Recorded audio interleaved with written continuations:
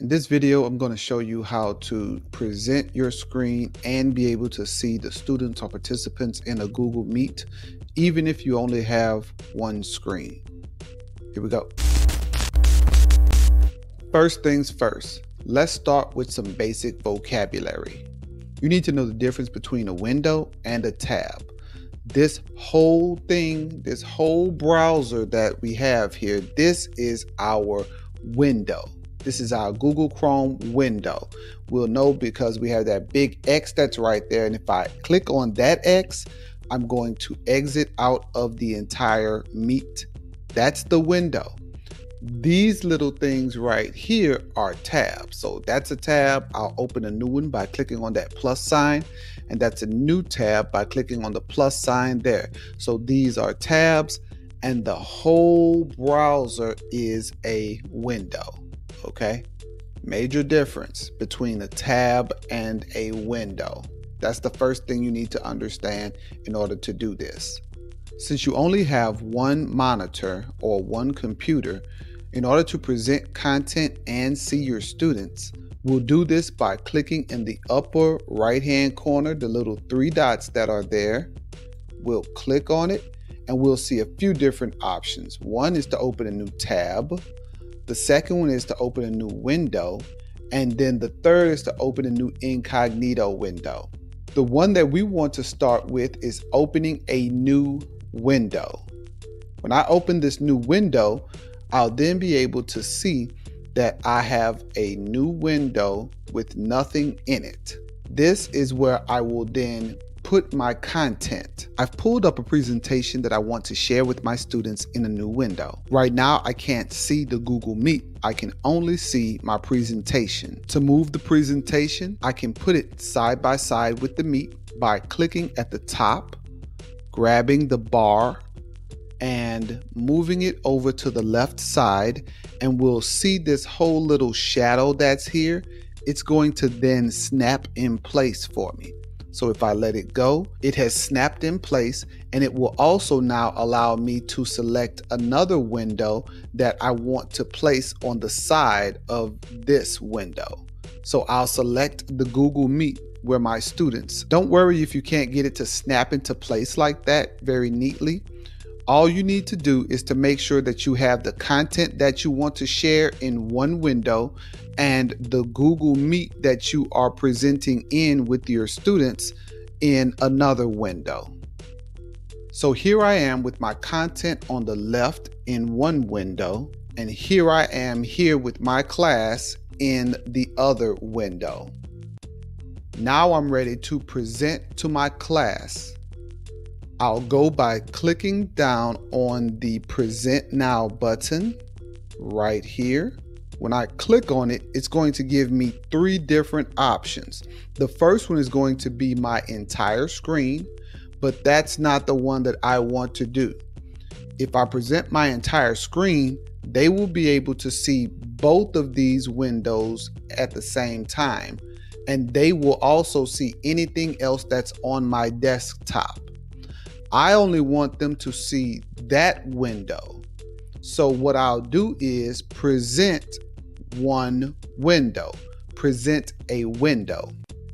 When I click on presenting a window, it will then ask me which of the windows I want to share. Which one am I going to share? I'm glad you asked. You guessed it, it's the one that has my presentation or the content that I want to share. So I'll click on the one that has my presentation in it and click the share button. I'll know that it's sharing by down at the bottom, and it's going to change right here on the screen. And so it shows that I am presenting to everyone right now. And here are all of my students right there. It shows right here below where I am on the side. This is the content that I am sharing. This is my presentation. I can see the students here, and the content is over here.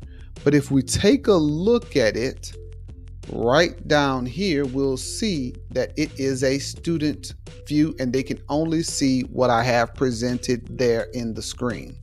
I can go ahead and click on the present button, but when I clicked on present, it went to full screen mode and I can't see my students here. So I can easily exit out of full screen mode.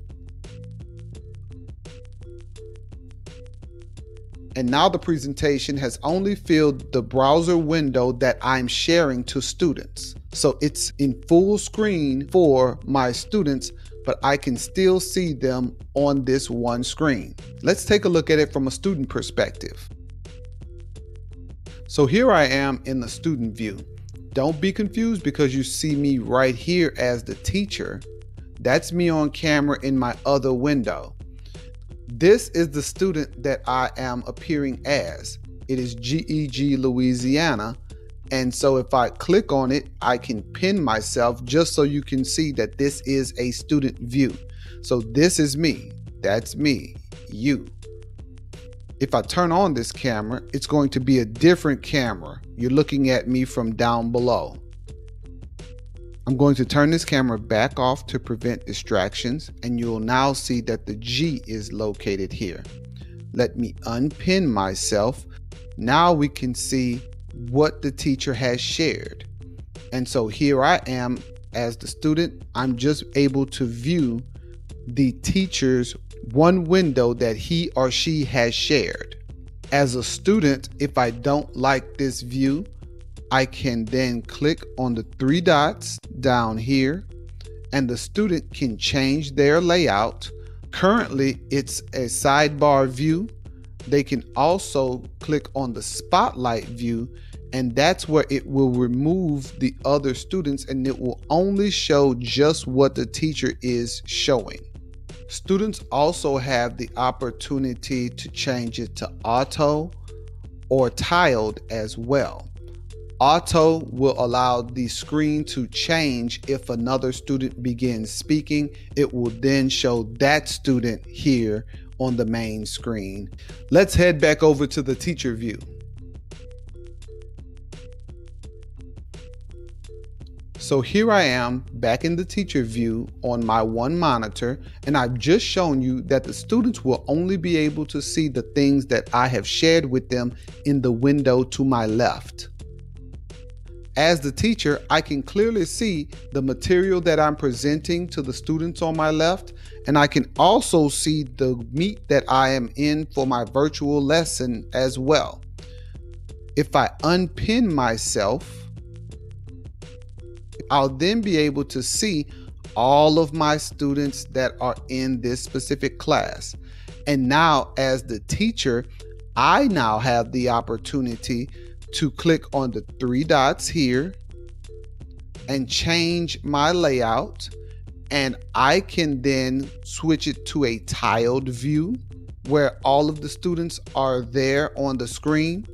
But keep in mind that the tiled view only allows you to have 16 participants as of the date that I've recorded this video. It's going to be upgraded to, I think, 49 participants at a time.